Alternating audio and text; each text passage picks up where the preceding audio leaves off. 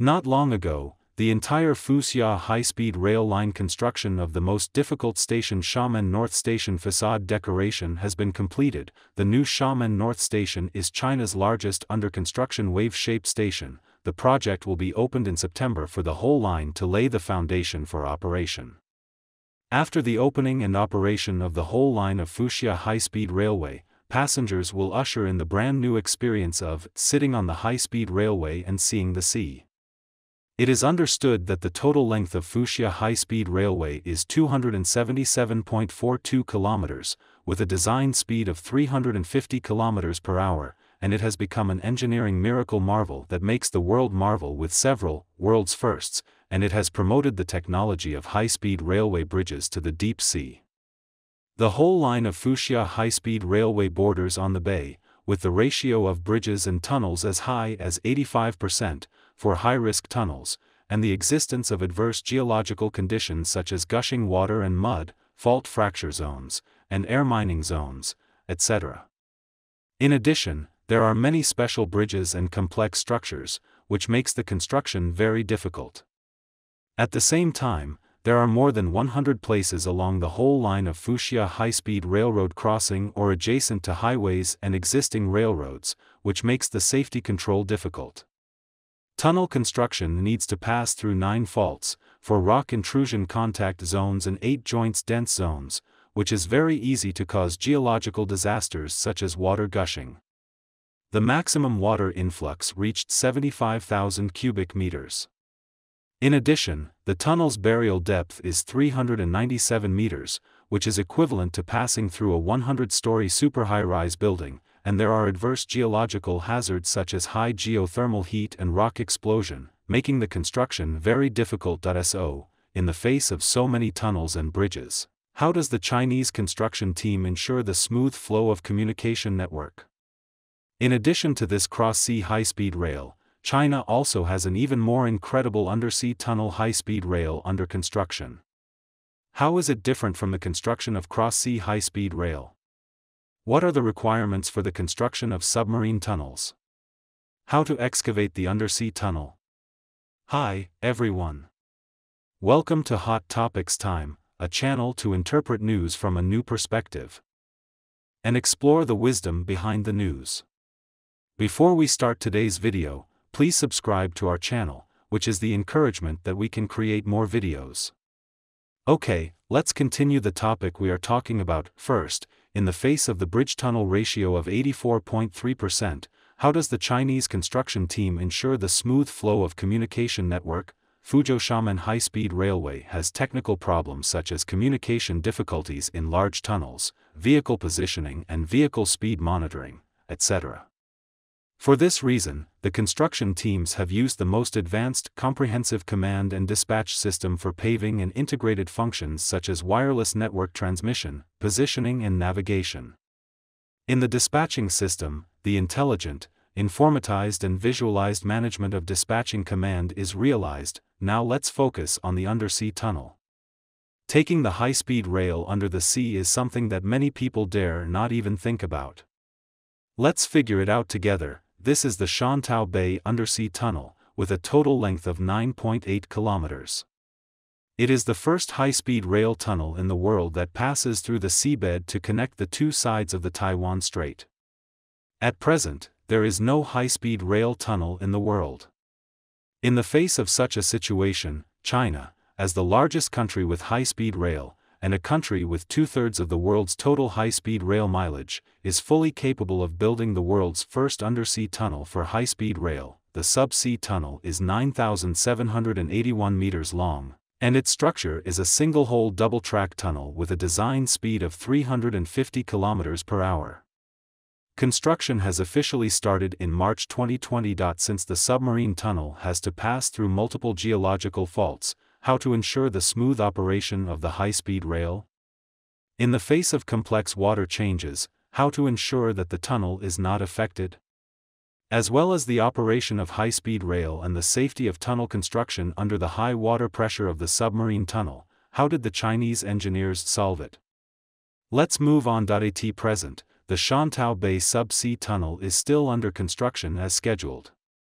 The solutions to those problems will be revealed after the tunnel is completed.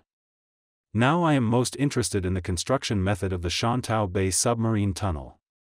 Due to the special location and complex underground environment, in order to dig through this tunnel, China has used almost all the current mainstream excavation methods, including open-cut method, shield method and mining method. So what's the difference between them? Why does an undersea tunnel need so many excavation methods? Well, in Shantou Bay, the underground stratigraphic structure has changed too much. From the softest silt to the hardest granite, from the 8-degree earthquake zone through 17 fault fracture zones, from land to sea, it must not only withstand the high pressure of the seabed, but also adapt to the erosion of seawater. For example, at the beginning of the soft and shallow entrance section, the cut-and-cover method is used. In fact, from its name, you can guess how the cut-and-cover method works. To put it simply, it is to first excavate the ground where the tunnel needs to be built, and then build the lining in the open air, that is, first build a structure that can wrap the tunnel support, and then dig out the first part. Fill it with soil and cover it up. This method is obviously the simplest, most economical and fastest option, but the disadvantage is also obvious, that is, it can only deal with softer soil. It is generally only used in the construction of urban subway stations and underground passages. As I said just now, this is just the entrance section at the beginning. Next, as the tunnel moves forward, we will face deeper and more complex siltous soil layers, as well as harder and harder weakly weathered granite. So the players who came out became shield tunneling machines. The shield tunneling machine is mainly equipment for excavating subway tunnels. Its principle is very simple. You can imagine it as a large electric drill with a diameter of more than 10 meters. It drills forward at a speed of several meters every day, and then sends the drilled soil, gravel, or mud back to the outside of the tunnel continuously through the conveyor belt. While drilling forward and transporting backwards, the tunnel walls are built up with prefabricated curved concrete to form the lining. In this way, while preventing the tunnel from collapsing, it also serves as a support surface to push itself forward. Under the support and cover of this behemoth, the safety of construction is also very high. Of course, no matter how good things are, they have disadvantages. For example, shield tunneling machines cannot dig hard rocks. Next, we will introduce the mining method. Since it is called the mine law, it must have something to do with mines. In fact, this method was inspired by the method of digging mines. The biggest feature of tunnel excavation using the mining method is the formation of the tunnel, which is not excavated at one time. How to understand it? Well, you can think about the cross-sectional shape of the tunnel, which is a square with a vault above it.